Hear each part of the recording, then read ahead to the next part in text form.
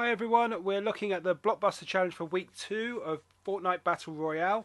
If you've completed the challenges for week 2, you'll find that the Blockbuster photo has released for your load screen.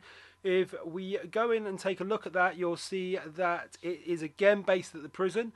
But if we zoom in on the wall, you'll find that there are 4 coordinates. On there, there is A4, you've then got B4, B3 and A3. So let's now go and take a look at the map and let's see how that works.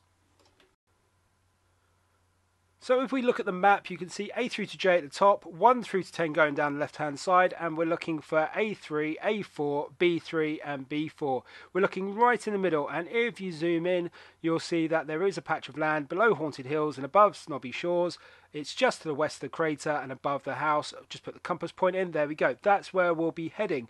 Unfortunately, the video was lost to this, so I have taken the replay, and so we will float in. As you can see, it's treed area. If you come to the very corner of the map, just before the drop off, you'll see that there is a patch of land with no grass on it.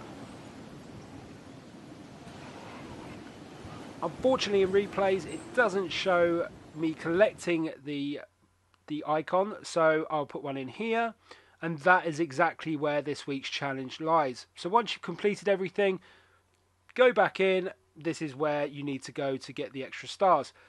Thank you very much for watching. Please don't forget to hit that subscribe button, turn on your notifications, hit a like, and support us as we make more videos for you. Again, thanks for watching, and see you next time.